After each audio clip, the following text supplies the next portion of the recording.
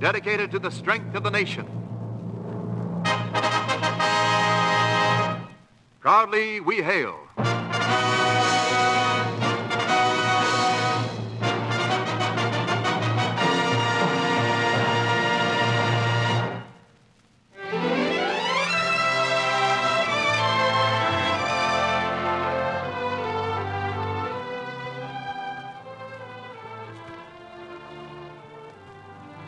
Yes, Proudly We Hail, starring Vera Ralston in The New World Look, the United States Army and United States Air Force presentation.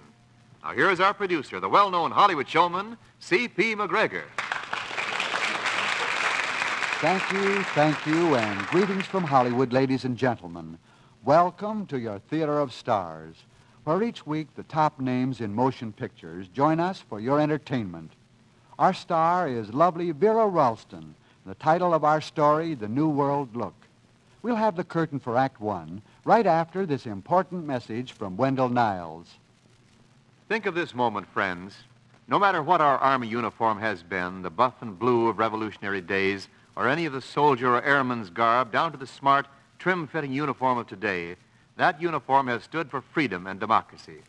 Yes, and for preservation of peace throughout the world. That is the tradition of your Army and your Air Force. The young men wearing that uniform today are carrying on that tradition. They deserve the pride you feel for them. And you can be proud of your Army and Air Force today and every day. Now, once again, our producer. It's curtain time, and here's Act One of The New World Look, starring Vera Ralston as Rena Rambovia.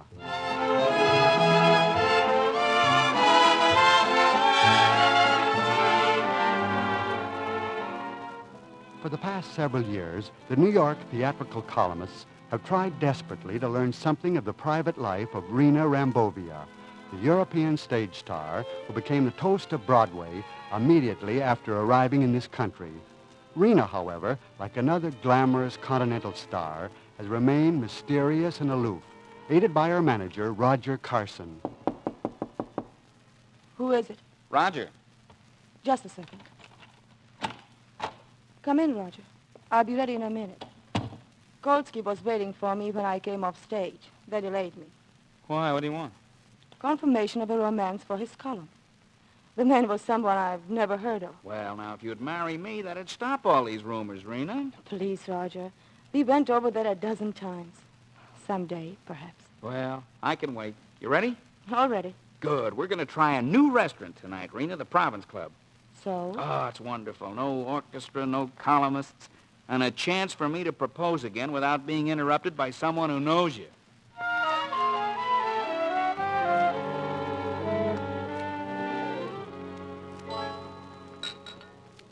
A little more wine, Rena? No, thank you, Roger. You don't mind if I have some, huh? Oh, please do. Rena, have I done something to offend you? Of course not, Roger. You seem so distant and preoccupied. The waiter captain disturbs me. Why? What did he do? Nothing. It's just that he seems strangely familiar. Oh, it's nothing to be disturbed about. Those guys change jobs all the time. You might have seen them last week at the Colony or 21 or almost anywhere. Perhaps, but I don't think so. I wish I looked at him a little more closely when he seated us. Well, that's easy to fix. Waiter. Yes, monsieur. We'd like to see the captain, please. Oh, yes, monsieur. Is something wrong? The food? The service? Oh, no. Everything's fine. As a matter of fact, I'd like to congratulate the captain. Oh, thank you, monsieur. I shall send the captain immediately. Good. Well, after we get rid of this captain character that's bothering you, Rena, maybe you'll be ready to listen to me pop the question again, huh? Perhaps, Roger. Hey, Roger Carson. Well, Jack Chandler, what are you doing here? Could I see you a minute? Well, sure. Excuse me a minute, will you, Rena? I'll be right back. I'll be You wish to speak to me, madame? Your Highness. I was sure I recognized you when you seated us. I beg your pardon, madame. What in the world are you doing here? I'm afraid I don't understand. Oh, perhaps you don't remember me, but I could never forget you.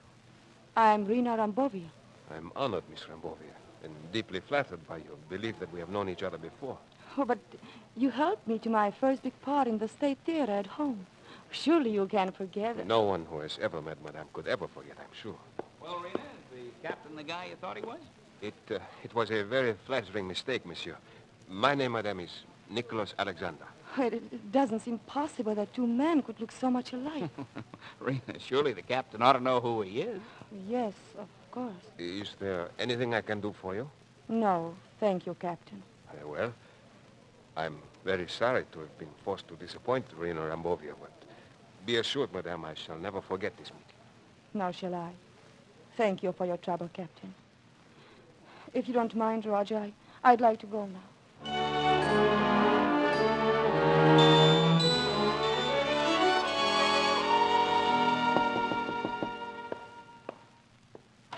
What?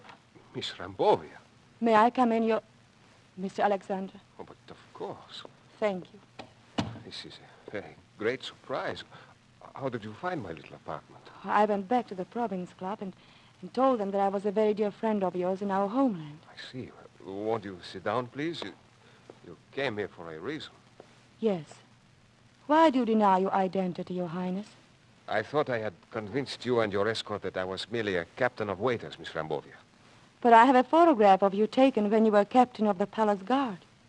You autographed it for me after my first starring role. It was an excellent performance. You do remember. There are certain things one can never forget. Why did you deny that you're Prince Nicholas, Your Highness? There are also things one must forget. Time changes everything. Nothing can change the fact that you're a prince of the royal house. It is no longer a royal house. The new government thoroughly convinced me that there is very little future in the king business. You've been threatened? Oh, that is all behind me. Now, I really much prefer being plain Mr. Nick Alexander. I can't believe it. It's very simple, really. As captain of the Palace Guard, I was just one of many extremely useless members of society. As captain of my waiters, I served the public. And they say I do it rather well. Oh, but surely you can do something else. Oh, yes. I've been a riding master, a skiing instructor. But I much prefer my present position. The others seem much more romantic. That is precisely why I gave them up. A student imagining herself in love with an instructor can present quite a problem. Does no one ever fall in love with Captain of Waiters? Oh, never. We seem to be regarded as a little above a menial and a little below a gentleman. And you, of course, have never fallen in love? Yeah. Under the circumstances, it would be quite hopeless, if you know what I mean. I think I do. It's much the same as a commoner loving, say, a prince of the royal house. Quite similar. Well, I better be running along now. Well, thank you for coming, and please keep my secret, even from your escort. That won't be difficult. He thinks I'm insane to have thought that a prince would be serving as a captain of waiters. Well, goodbye, Your Highness. Oh, please call me Nick. Whatever you say, Your Highness. Nick. I'm sorry, Nick.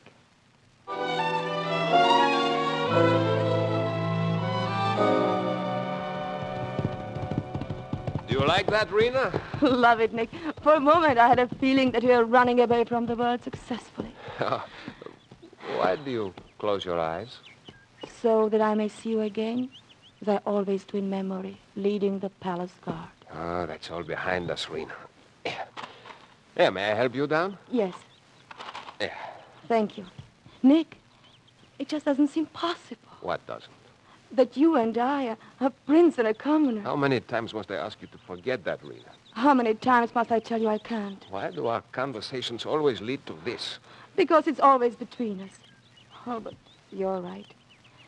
Let's talk of something else. Of course. Your new play. When do you start rehearsals? Next week. Oh, so soon? And we won't have many more days together for some time. I've been thinking of that. The days will be very lonesome then. Terribly. I'll miss these precious moments that we've shared. And I'll relive them all in memory. Oh, Rena, if the world would but stand still. I dream of that. No past, no future. Just forever. Now.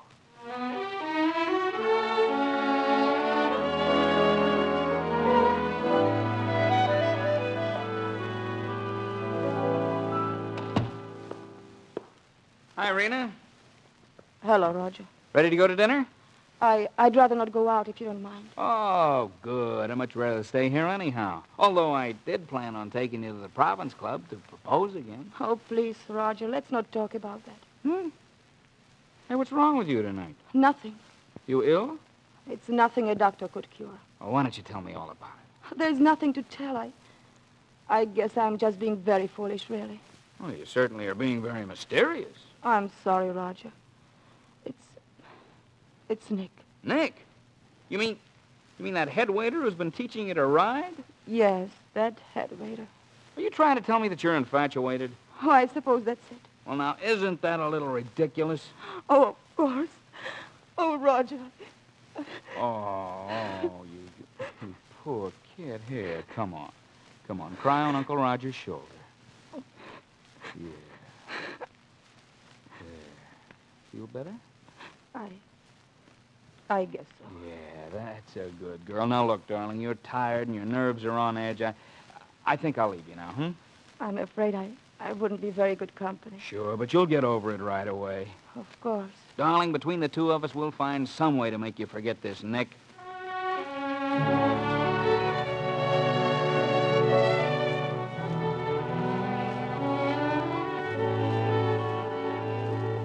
Good evening, sir. It's a pleasure to see you again. Is it? But of course, as a friend of Miss Rambovia... That's why I'm here, I beg your pardon. as a friend of Miss Rambovia. I'm afraid I'm very dull-witted, Mr. Carson. Just what do you mean? I want you to stop seeing Miss Rambovia. Oh, no, really? As an actress, she's a highly emotional person, and you've made her very unhappy. I have made her unhappy. That's right. Silly as it seems, Miss Rambovia has developed an infatuation for you. I'm deeply honored. Yeah, well, you certainly should be. To my knowledge, you're the first man to whom she's ever given a second look. Not only honored, I'm flattered. Now, then, what is your attitude toward Miss Rambovia? Really, Mr. Carson, Oh, it's a legitimate question, all right, because if you do have any feelings for her, I won't insult you by offering you money to stay away from her. That's very wise. Why should I stay away from her under any circumstances? Because you're no good for her. I see. Are you in love with Miss Rambovia, Mr. Carson? Certainly, but she's not interested in me. No, I'm not here as a rival, Nicholas, but as Miss Rambovia's manager. Oh? She's got a great career, a great future before her. That is, if nothing stops her. And you think I would interfere with her career? I know you would. Look, I don't want to sound like a snob, and if Rena weren't so definitely in the public eye, I wouldn't say anything about it, but it just isn't good business for her to be seen around with... A head waiter. Yeah, thanks. And thanks for making it easy for me. This wasn't a very pleasant job. Now, if you'll agree... How can I avoid it? I would never do anything to hurt Miss Rambovia, either personally or professionally. I shall not see her again.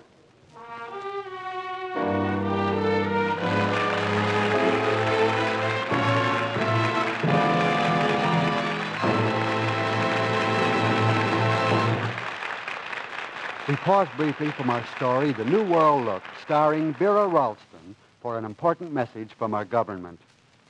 It can be said safely and proven that more young Americans are choosing Army careers today than at any time in our nation's history. Since July 1947, almost 500,000 young men have decided to stay in the Army, rejoin the Army, or sign their new enlistment contracts. These young Americans made up their minds that they would combine service to their country with advantages in education and security that cannot be found in civilian life. In the new peacetime United States Army, you can find travel, education, good pay, food, clothing, quarters, and medical care at no cost, and the finest technical schools where, as you earn, you learn, and increase your skill and earning capacity while your opportunities for advancement and a fine career are unlimited. Yes, more men choose Army jobs today than ever before. Discuss the details with a recruiting officer at your nearest U.S. Army and U.S. Air Force recruiting station immediately.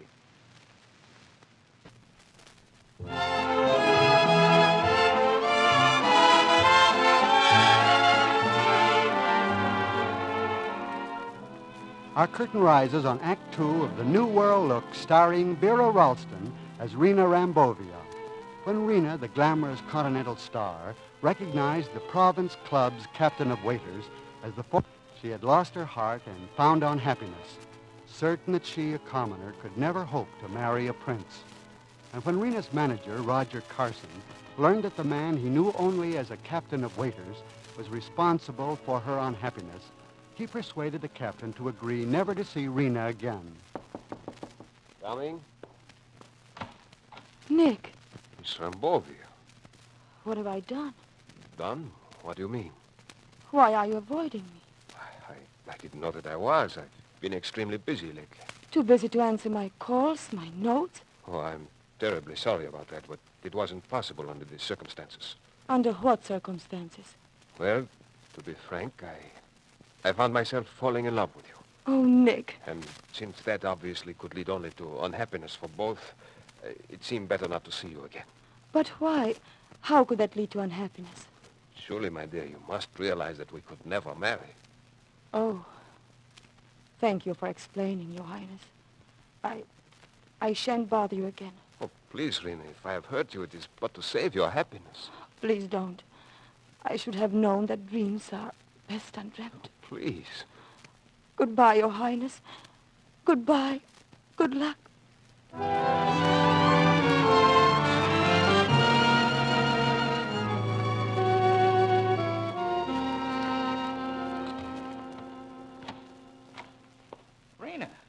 Rena, where have you been? When your maid let me in, she said you'd just gone for a short walk. I went to see Nick. Yeah. Oh. He didn't even invite me in. Well, he was probably trying to protect you. If someone had seen you entering his apartment... That wasn't it. I've been a very foolish girl, Roger, living in a dream world. And now the dream is over. Well, maybe it's best, Rena. Dreams are seldom practical. Dear Roger, always the practical manager. No. No, not always, Rena. I, too, have my dreams. I hope your dreams will come true. You're the one who holds the answer. I? Sure. You know my dream is you. Oh. But we'll talk about it later, huh? When you've had time to forget this disappointment. And you could wait so long? I'll always wait, Rena. And hope. You're a friend, Roger.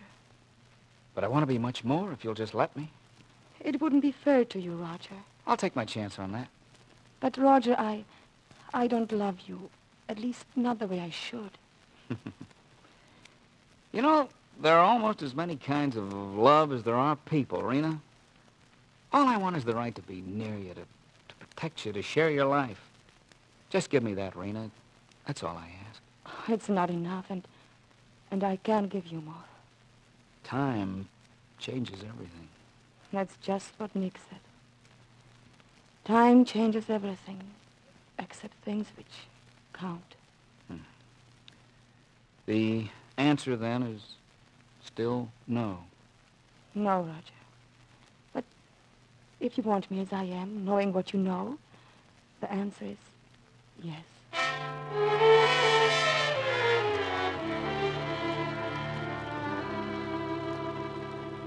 Well, just one more week, Rena, and you'll be Mrs. Roger Carson. It doesn't seem possible. You want to change your mind? Of course not, Roger. Oh, you're tired, aren't you? I should be, but I'm not. I'm just completely confused. Between wedding rehearsals and play rehearsals, I'm never sure whether I'm practicing to be a bride or a murderess. Well, for heaven's sakes, get it straightened out before we say I do. Oh, Roger, after swearing that you agreed to anything that would make me happy? Madam, your future husband is a man of his word. If you want to become a widow by your own hand, I wouldn't think of interfering with your pleasure. You're an idiot. How can I help it? I'm in love. Is love then reserved for idiots, Roger? Oh, no, it's also open for those who love us. Oh, I see. Hey, have you noticed all the publicity our engagement is getting from the columnists? Could it have escaped the notice of anyone? I should say not. Winchell, Fiddler, Sullivan, Skalski, they've all given us a lot of space. Too much. Oh, you can never get too much publicity, Rena. As a matter of fact, I'm hoping Walter Lippmann will discover it has some far-reaching international significance. You're incorrigible, Roger, and very good for me. I knew you'd realize that in time. Hey, what do you say we go out on the town and celebrate, huh? At midnight? Well, can you think of a better time? No. Okay, then, practically, Mrs. Carson, leave us go.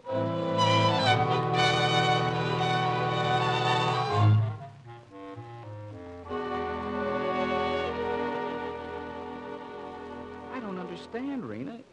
You didn't object when I suggested coming to the Province Club. I know, Roger, and I'm not blaming you.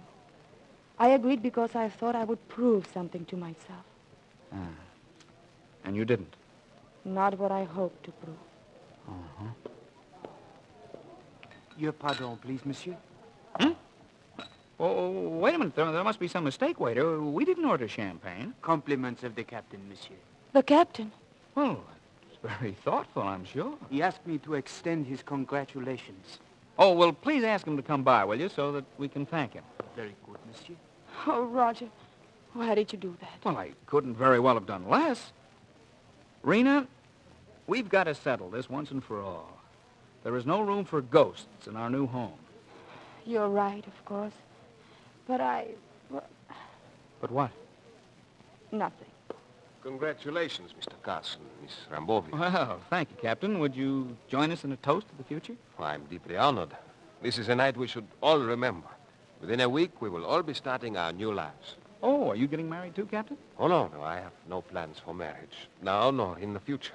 But I'm leaving the Province Club. Well, we'll miss you, Captain. It's very kind of you to say so, Mr. Carson. No, I mean it sincerely. I'm sure you do. Where are you going, Captain? Oh, one place is not less lonely than the rest. Well, it seems to me you have a pretty good thing here, Captain. Financially, it could hardly be better, Mr. Carson.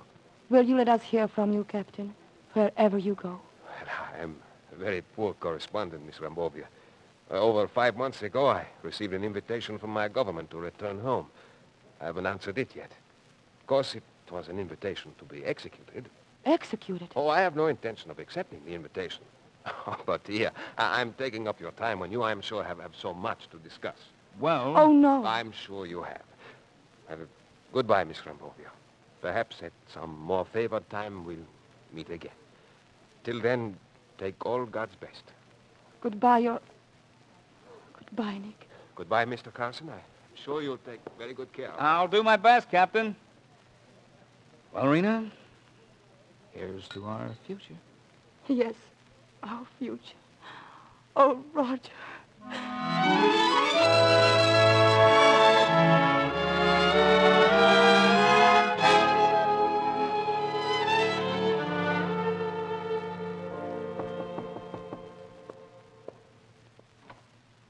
Rena, what are you doing here? I had to see you, Nick. May I come in? What, do you think it's wise? You know, Roger might not like... Roger knows I'm here. Oh, well, please do come in. Roger and I had a very long talk tonight, Nick. We both learned many things. Please go on. Roger said that you did not avoid me because you were afraid you were falling in love with me, but because you thought our being seen together might be detrimental to my career. Could have brought you very unfavorable publicity. Do you think that I would care? Oh, Rena. Roger also told me that you do love me. Oh, Roger's quite a talker once he gets started, isn't he? Well, was he wrong? Would it be right for me to tell you since you're engaged to marry another man? I'm not engaged to marry another man, Nick. You're not? Roger released me from my promise tonight, after he saw us together at the Province Club. But I can't understand it. He said he knew then that I was not merely infatuated, that I really love you. Rena, my darling. Oh, Nick. And you're willing to marry a captain of waiters? Anything in the world, my dear, if it's you. Where are we going from here, Nick? Going? Of course, you said you were leaving tomorrow. Oh, but your new play. Oh, they'll find another actress. All I want is a chance to be with you. Just plain Mrs. Nick Alexander? Yes, Nick Alexander.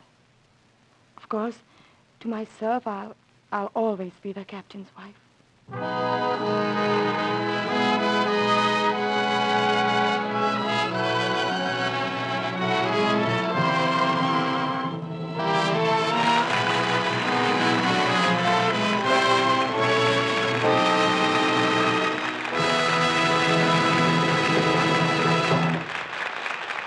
The curtain falls on the final act of The New World Look.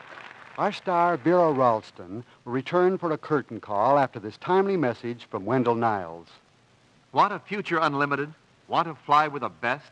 Then find out if you can qualify for the United States Air Force Aviation Cadet Training Program. Find out if you can be one of the best, an aviation cadet. Basic qualifications are these. You must be between 20 and 26 and 1/2 years of age with 2 years of college or the ability to pass an equivalent examination and physically fit. If you fulfill these conditions, you may become an aviation cadet. Then, after a full year's training, you'll receive your pilot's wings and a commission as second lieutenant in the Air Force Reserve, and orders to active duty with beginning pay up to $336 per month. Outstanding graduates receive regular commissions immediately in the Air Force. So act now. Visit your nearest United States Air Force base or recruiting station at once. Find out if you can become one of the best, an aviation cadet. Now back to our star, Vera Ralston, and our producer. Vera Ralston's success story, one of the most amazing in Hollywood, is not even exceeded by fiction. I wish we had time to discuss some of her career highlights. Her snub of Hitler, her Olympic ice skating experiences, the flight from Nazi invasion of her native Czechoslovakia, or landing a nice review spot in New York, and her subsequent rise in professional ice skating, and finally, a Republic Pictures contract, then stardom. Thank you very much, C.P. Can't we just mention some of the things that need to be done, C.P.? You bet we can, Vera, starting, say, with that fine Christmas charity party you had. Well, as you know, every year I give a party, invite all my friends and acquaintances, charge them $10 a person, then use the entire amount of money to buy food and clothing for people I know in England, France, Italy, and Czechoslovakia. Sort of a Vera Ralston Marshall Plan. Yes, on a small scale, unfortunately. But this is something I've been doing ever since the war, as soon as I could get packages into Europe. And doing it throughout the entire year, too. Your home is like a branch post office. That's what it's called, but it's worthwhile confusion because so many need so much, C.P. How true. And since you went to Europe last summer, you really know what needs to be done. I certainly do. I wish you lots of luck in this, Vera. And now, what's your latest from Republic Pictures? Is it Angel on the Amazon? Yes, I'm sure the picture is in all the theaters now. In this co-starred also George Brand, Brian Aherne, and Constance Bennett. Now, about you. Who are you starring next week? Next week, Vera, and ladies and gentlemen, we are happy to present Gloria DeHaven in a highly dramatic story titled Perilous Journey.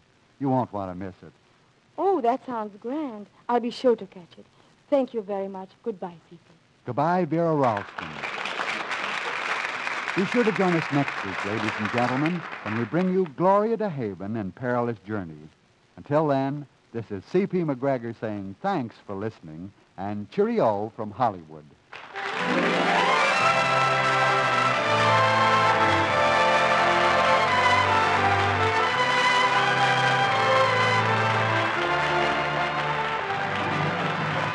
Vera Ralston appeared through the courtesy of the Hollywood Coordinating Committee, which arranges for the appearance of all stars on this program. The script was by Bill Hampton, with music under the direction of Eddie Scribani. This program is transcribed in Hollywood for release at this time. Wendell Niles speaking.